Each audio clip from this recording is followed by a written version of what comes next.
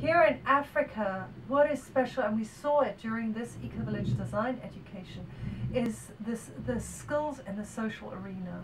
The way that people know how to work together, how to be there for each other, how to do things together, how to not just think of themselves, but put others and the community first.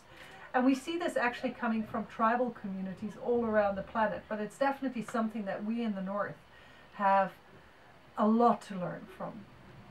Not only that, but also the depth of culture. Like, especially being here in Bafut, it's a real gift to see the intricacy and the quality of the handicraft.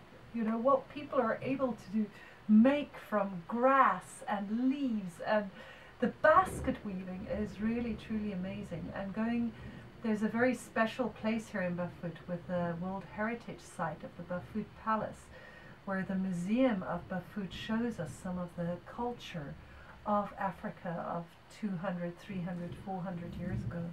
And it's truly amazing, and something we often don't have any idea of when we live in Europe, just the depth of culture that is present in Africa. So there's a lot there to share and teach.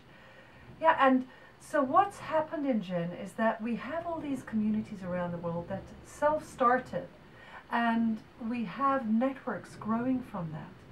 And from that we've learned what are the best practices, and we've put together an education, which is called the Eco-Village Design Education, which we started in the early 2004. We wrote the curriculum, brought it together, and we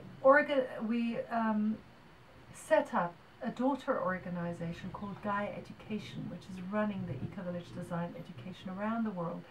Today we've run it in over 42 countries, so it's really having a huge impact on people around the planet.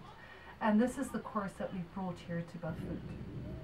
So it's a great course that brings the basic knowledge of eco-village design in a good package together, but more than that, because people from different villages live together for 3.5 weeks, 4 weeks. In doing this course, they actually build community. They do what they're learning. So it's a very experiential training and a basis for network building. So one of the things that will grow out of this eco-village design education is Gen Cameroon. It's been emerging for a few years, but it feels we have people from 11 different villages.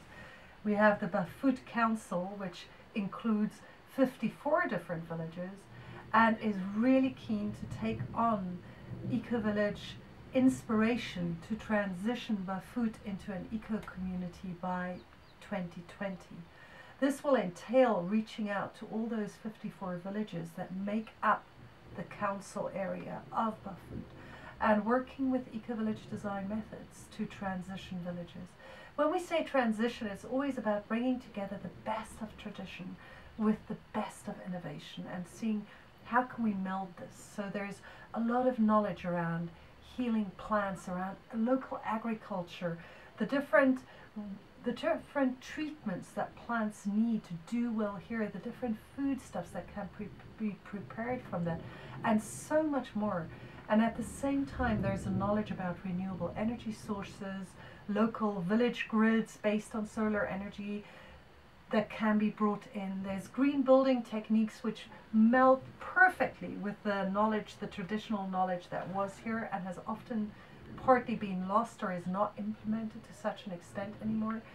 There is water catchment systems, soil regeneration, but also the importance of really appreciating, as I said before, the social and the cultural roots that are here, bringing in more conflict facilitation, peace building skills, communication, feedback skills in the social, and in culture really honoring the art and the culture that is here, and offering to young Cameroonians the possibility to see themselves within the framework of a global network where what they have here is appreciated so much by young Europeans who have a lack of own culture often and are so deeply impressed. And this really supports youth in Africa to say, wow, you know, why would I travel to Europe? Why would I become a migrant if I have so much richness here and we can build wealth together?